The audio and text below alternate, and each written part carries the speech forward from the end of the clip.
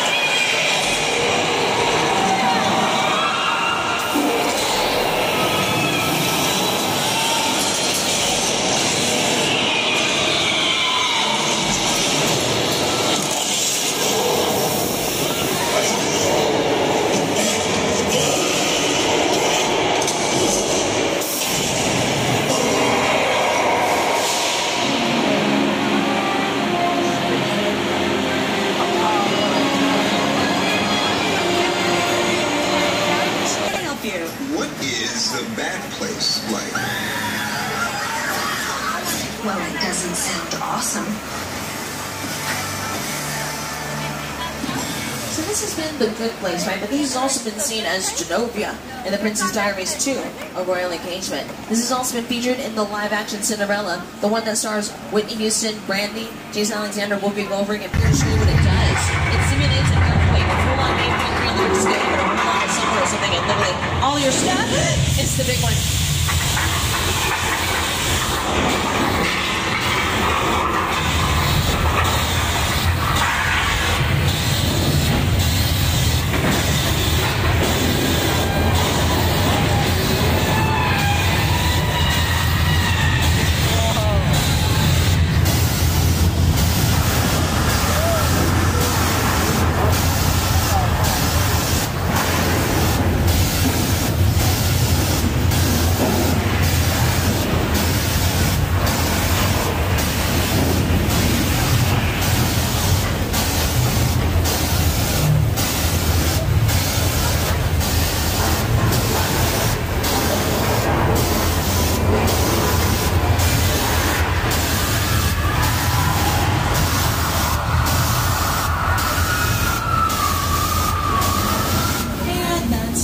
You guys just survived at 8.3 on the Richter scale, so if you ever needed a point of reference, oh my gosh, it's not over. On the rock!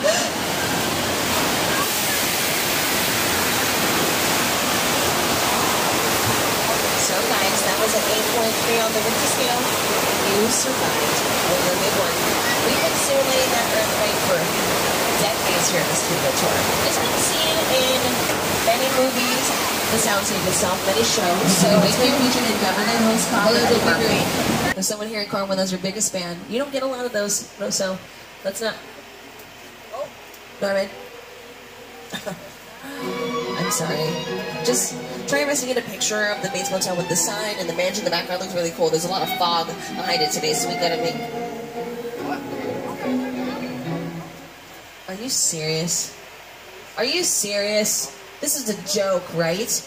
You better come back out here and blink twice if this is a bit, because I don't know what to do at this point, Norman. I don't know how to explain to these people that you just carried a literal body out here. Oh, we gotta go. Honestly, David, I don't know. I don't know if he's kidding or not, but I'm not trying to stick around and find out. Please don't do this, Norman. Let's go. I know, listen, I know this tram is slow, but we gotta take 88. We're gonna try our best, make some moving magic happen. Let's get out of here. Norman, The Walls was directed by Steven Spielberg. Who is it? To your left? That is a real Boeing 747 they purchased for this film, just so they can rip it apart. When this was a brand new set, a pilot flew over this making his descent into the Burbank airport. He saw the set from above and thought it was real, so he called the whole thing in as a plane crash. The airplane crash site set is a perfect example of a set that is all designed around a vision that Stephen had. And for, yeah, to sit down to talk about the war of the world, that thought, what if the 747 goes down right in a big neighborhood? Because it's just something you don't see.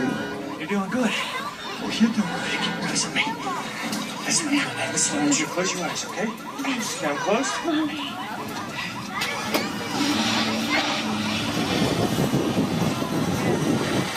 Robbie, get in. Get in. So there's no roof to the plane. As the plane was being transported here, it very much had a roof. And then production realized it was never going to fit underneath the freeway overpasses. So the roof had to go to accommodate its travel.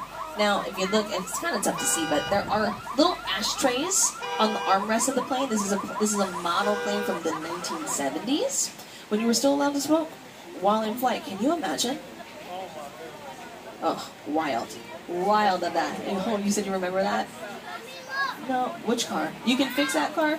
By all means, but it did do an extensive amount of damage. Now, everything is, and I know it looks like it's a mess, but everything is perfectly placed, exactly where Steven Spielberg wants it. There's about 50%, actually, yeah, more than 50% of this that's not even shown on screen in the movie, but every single part of this is covered just in case the camera catches it. Steven Spielberg is really good at that, figuring out details to these beautiful visual sets, but and have your picture taken just like the kids in that old 90s movie Kid Sheriff. That's what this whole place is loosely based on. Remember that one? No? What? A little further down, you can see the brand new Star Lasso experience.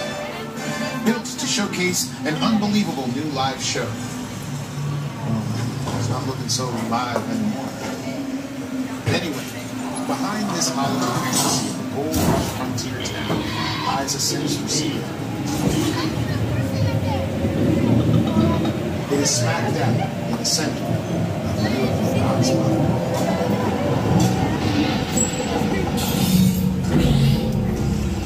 Welcome to the world of no.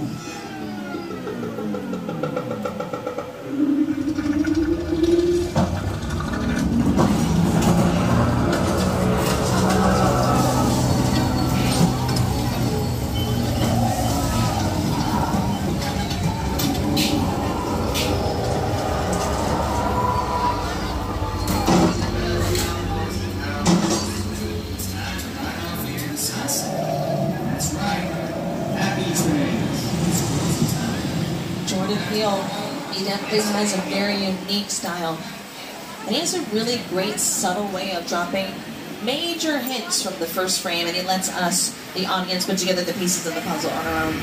Now, when I think of the word subtle, I don't think I would say that the Fast and Furious franchise falls underneath that category, but that's usually why people love them, right?